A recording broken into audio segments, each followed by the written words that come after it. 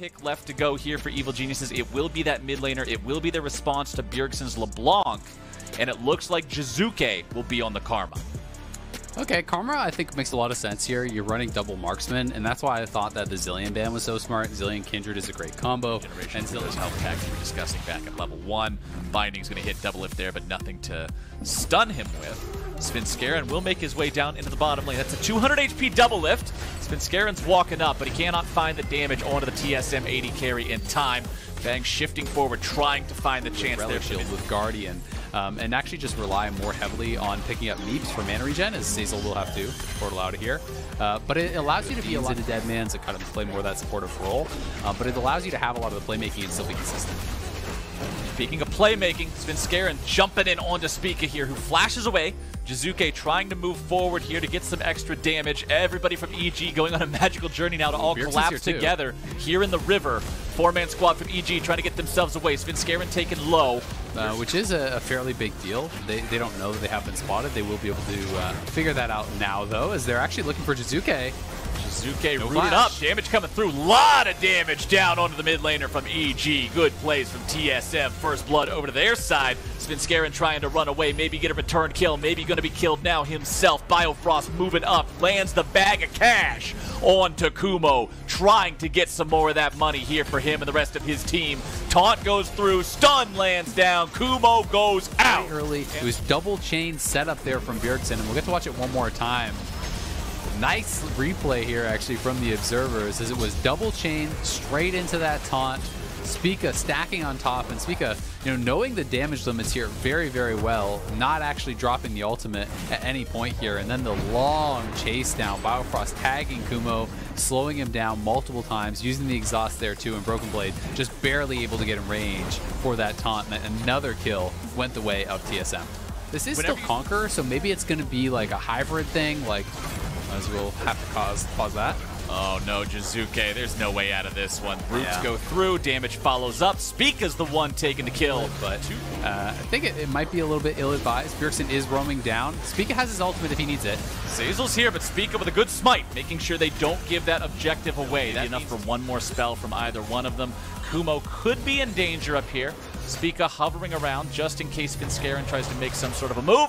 Kumo jumping forward. There's your taunt coming out from Broken Blade. Spica shows up. Bear. Oh man, he jumps away. He uses the ulti to get the bonus health and stay alive with 100 HP. Still going to be more like Triforce Essence, that type of thing with Longsword. Yeah, Longsword already put there means at most you're getting a bruiser item. Jizuke bound up. Bjergsen able to supply the initiation and the follow-up from the rest of the team. It's double lift with the Hail Mary shot from the sniper rifle, making sure he put the game. Spica picks that one up, no contest. Nobody wanting to walk down there and deal with that. Nobody getting out of the top side either, as Kumo gets himself killed off by the combined power of the TSM solo lanes. Zazel now trying to run away, trying to protect Svenskeren, but it will not do a damn thing. Really just dominating at this point, and now again just using that Stand United offensively to pick on Jizuke. He's gone. It doesn't stop. Jizuke's 0-4-0. Shelly summoned up in mid lane. Ooh, I like that. Good stuff from Zazel, immuning the turret with the stasis, preventing the Shelly charge from getting the kill, allowing the team the time to keep it alive, defend it a little bit longer, but it's still going to be taken down anyway, ladies and gentlemen. How many years is it? It's, you all know the answer.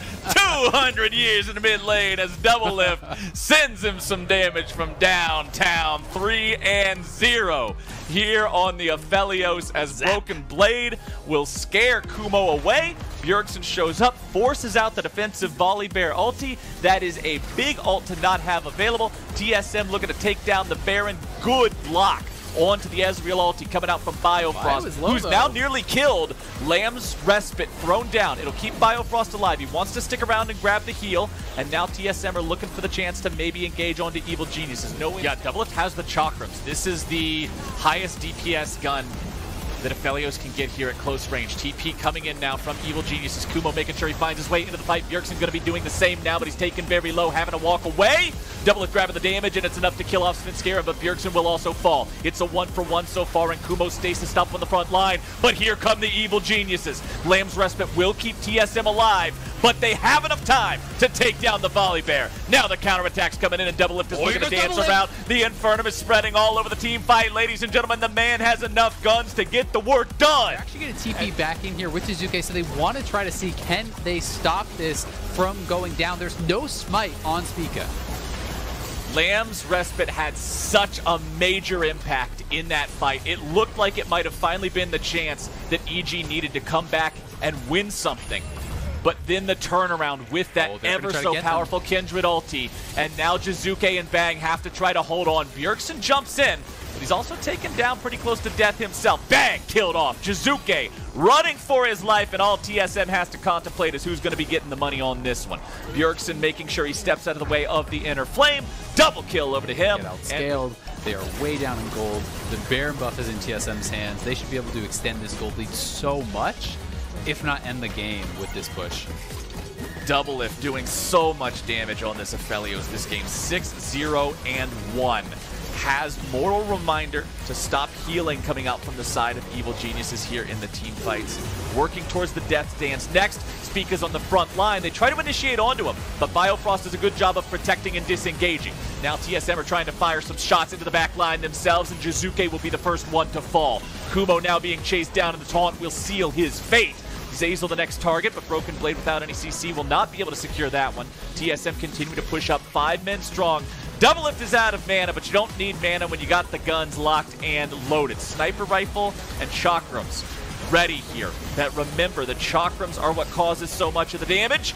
As Scaring gets popped, Broken Blade responsible for that one. TSM, one Nexus turret down. They're moving on to the second. The Evil Geniuses Nexus is exposed, and TSM will answer the challenge of one of the best teams in the league, and they will take their win 31 minutes.